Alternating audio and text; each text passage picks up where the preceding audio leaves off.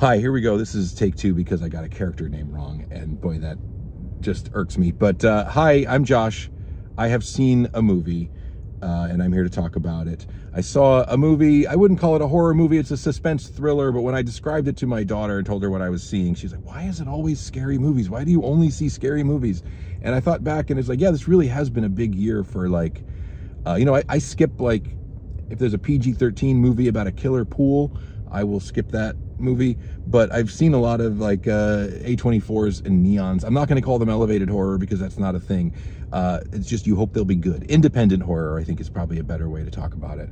And yeah, there's been a lot of that this year, and there's been a lot of interesting stuff. This movie I'm going to talk about, which is called Blink Twice, is not, I would not call it a horror movie. There are horror elements, there's suspense, but this is a film directed by Zoe Kravitz, which is an interesting place to start.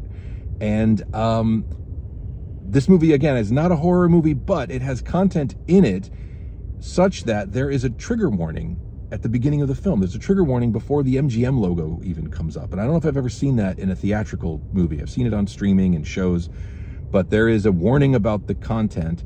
Now, again, this is not a full-on horror movie. There's a little bit of blood and some gory incidental things that happen, but it's way more into the suspense. It's more about the ideas. There are movies in the theater right now that are way more graphically gory and nasty, but this one, it's the ideas. And I'm gonna have to get close and talk around those ideas in my review. I won't spoil anything. I don't know what kind of footprint this movie has culturally, or if anybody cares or is going to see it, but from the look of my Letterboxd homepage, I might be in the minority on this one, and I reluctantly have a complicated to negative take on the movie. So this is directed by Zoe Kravitz. It stars Naomi Ackie, who I looked to see what she was in. I've seen a few of the things, including The Rise of Skywalker. I totally forgot about anything that was in that movie. It was lovely to forget. But she is the main character, and she is it's her and Alia Shawkat, I believe is how you say that name, from Arrested Development, who is great. I love her. She's fantastic, and she's really good in this movie. So is Naomi Ackie. They're two kind of hard, hard on their luck. Is that a phrase? I don't know. They're two like service workers, but they serve, they work for a caterer, but they do like big like gala events in a city. I don't know if it was New York or that kind of a vibe. And so they are just trying to make ends meet, and they have hopes and dreams, and they work this gala, and they meet this famous billionaire played by Channing Tatum, and his name is Slater King, which is a very movie name. And he's charming, and he immediately makes a connection with Naomi Akkie's character, who Frida, I believe is her name, and they get whisked away with his whole entourage to this island getaway. He's a billionaire. He's a party guy. He's had to apologize for his behavior, and you know, it doesn't quite get into cancel culture stuff as much as I thought it would, until, you know, there's some like villainy speeches at a certain point that touch on that. But essentially, he's got this unspecified past where he's apologized, but now he's doing charity work, and he's working on himself, and essentially it feels like he is meeting cute with Naomi Ackie, and then she and Alia Shawkat get kind of whisked away to this island where all of his entourage and people are there, and there's a crazy cast. Simon Rex is there. Gina Davis is like his concierge. Christian Slater is in his crew. Haley Joel Osment is there. It's very odd cast, but fun. So for the first half of this movie, it's mercifully short. I don't mean mercifully short because it's so terrible. I just like when movies, especially movies like this, are short. And for the first hour, 40 minutes to an hour, I was really, obviously they get there, you know what's coming if you've seen the trailer or not. It seems too good to be true, and they're in this island paradise, and they're making friends with all these people, and then things start to get weird. And then it just becomes a matter of figuring out what's going on. A train's going to go by. That's going to be fun. I'm outside my home today. And I really was with this movie for the first 45 minutes to an hour, because it really didn't rush into the weirdness. It didn't rush towards dropping a whole bunch of clues. It really lets you spend time with the characters and this fun cast.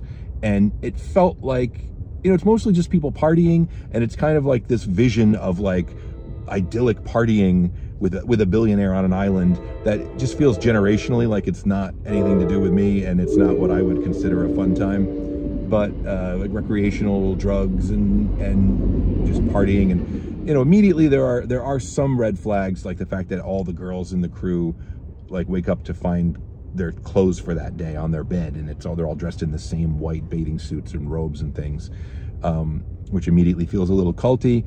But at first I admired how this movie was taking its time and not like rushing into schlock and feeling like it was going somewhere. It was once it started going somewhere that it lost me pretty quickly. And again, I'm not going to spoil what's going on, but once you get even close to the unraveling of what's going on and you find out what's really going on, it's like, oh, wait, what? With every revelation, it's more like, it's one of those things where like I'm on board with the themes. The theme is about, you know, abuse of power and trying to control people and their perception and their memories and things like that. But what is actually going on? It's one of those movies where the thing that's actually going on is so absurd and so many people would have to be in on it. And it has like cartoon logic. It has like, well, if you keep doing this thing, well, then you're like this and you don't remember this. But then if you do this thing and you ingest this thing, suddenly, like, it's like a cartoon. It's like, and it didn't feel like it was like that until it was suddenly like that. So again, I'm on board. It's very beautifully shot, and it's like well staged, and the cast is fun, and the direction of the actors is good. But it's just the plotting that falls apart and feels insane by the end, and not in a good way, not in the way you want a movie to be bonkers by the end. But also there's a bit of an undermining of dread and suspense and horror in this. The elements of it that are supposed to be scary, there's moments that are supposed to be jump scares, and just the way they are staged and edited, it undermines. There's nothing actually scary that ever happens. There's nothing ever surprising. It almost as if like the movie is constantly like letting you off the hook from tension. And it's just supposed to be the ideas that are scary, but they're so cartoonishly over the top. And then there's a little bit of like a tag on the end that kind of is a reversal where you're like, aha, it's supposed to be very satisfying, but it's even more ridiculous than the ridiculous stuff that was going on. And it's left like, well, boy, why you wouldn't want to do that. You wouldn't want to stay in that situation. Anyway, so an interesting movie, a fun cast, and I certainly would be willing to see another movie directed by Zoe Kravitz. It's not a disaster, but it didn't add up to much for me. So unfortunately, I did not love Blink Twice, but you know, let's keep trying. Give me more movies. What else you got? Thank you so much for watching. You can see these reviews earlier, and you can see other stuff on Patreon if you support me there, or you can just subscribe here and like and share these videos. I'd love to hear what you think. What movies do you see? Did you see Blink Twice? Did you enjoy it? What movies are you looking forward to? All that kind of fun stuff. I will talk to you again very soon. Josh out.